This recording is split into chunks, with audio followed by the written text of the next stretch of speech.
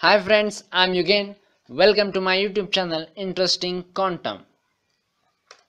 In this video, we are going to see what is the wave function in quantum mechanics. The wave function is the function which gives the wave character associated with the quantum particles. We have seen in the last video lambda is equal to h upon p, the de Broglie equation.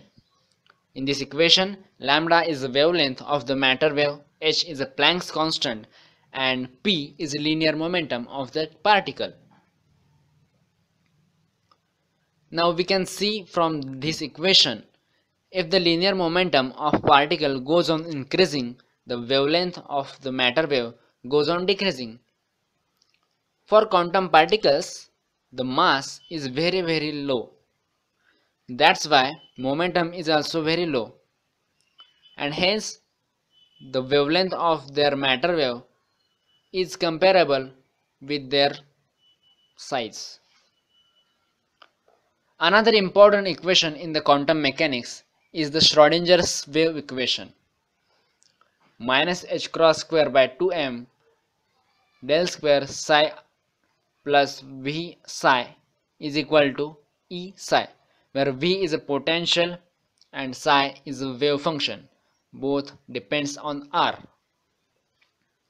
And minus h cross square by 2m del square is kinetic energy operator. We will see in next video what is operator, but look at this equation. We will require this equation in all the course of quantum mechanics. So the wave function is function which contains all the information about corresponding particle, like position, momentum, energy, or any other physical parameters. Generally, wave function is complex, that is, it contains imaginary number I, that is square root of minus 1. What does this mean? How can a complex function tell the information about the real wave?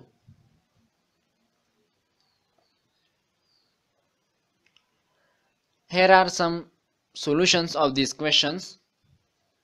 We find out the wave function for a particular situation. This is a mathematical reason. So from this Schrodinger equation, we find out the wave function which satisfy the given condition. That's why the complex solution is the general solution. It is not necessary that it will always be a complex function, but it is general case. So it may be complex or it may not be, but in more general case it is complex. Physically it has no direct meaning, but its absolute square, that is mod square, gives the probability of finding the particle. The probability must be 1 over the entire region, and it should not depend on the time. That's why the imaginary part in exponential term along with the time is involved in the wave function. The wave function looks like this. Psi, which depends on x and t, is equal to a, which is normalization constant. We will see in later videos what is that, into e raised to I, this is complex part of the function, into kx minus omega t, or which can be simplified in cos and sine function. And the probability is given in terms of integration of psi star psi into dx, or for the volume dx changes to dv or dx dy into dz. So psi is the wave function and psi star is its complex conjugate. So complex conjugate is the quantity which we can get by replacing minus I by I or I by minus I. So in the above equation, cos term plus I sin term, So the complex conjugate of this term is cos minus I sin kx minus omega t. So the I part from the equation of probability or any other equations cancels out. So the time part cannot come into the probability equation. That's why it is needed the wave function should be complex. Now we will see what are the restrictions on the wave function. First one is it should be finite at every point. It should be single valued at every point. It should be normalizable. We will see what is normalization in next videos. In order to normalize the wave functions must be 0 as x approaches to infinity.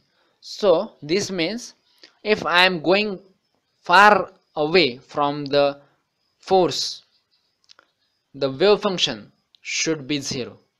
That means there is 0 probability of finding the particle at very large distance. So if I am finding electron, so it must be in the vicinity of the nucleus. It should not be very far away from the nucleus. It must be continuous and its first derivatives are also continuous everywhere. What does this mean? How a continuous wave function contains the discrete data? Because in first video we have seen that quantum word itself means discreteness. So is this contradictory? Remember Schrodinger's wave equation. This equation tells that the psi is wave function and kinetic energy plus potential energy gives the total energy E. Here is the discreteness. Psi must be continuous, but the energy is not continuous. So the energy is discrete, but wave function is continuous. What does this mean, wave function is continuous? This means wave function should not vanish at some point and again reappear after some time. So it must be somewhere, particle must be somewhere for that energy level. So it should not be discrete, it must be continuous. The wave functions will satisfy above equation only if the energy level is allowed. So the wave quantity associated with the electron or any particle, which we call as the wave function, is very abstract concept. It cannot be imagined, or it does not correspond directly to any measurable physical quantity. Still, it can give all the information regarding the particle. Enough for this video. Thank you for watching. If you like this video, like, share, comment, and don't forget to subscribe if you are not subscribed before, and press the bell icon so that you can get notification for the further videos. Thank you.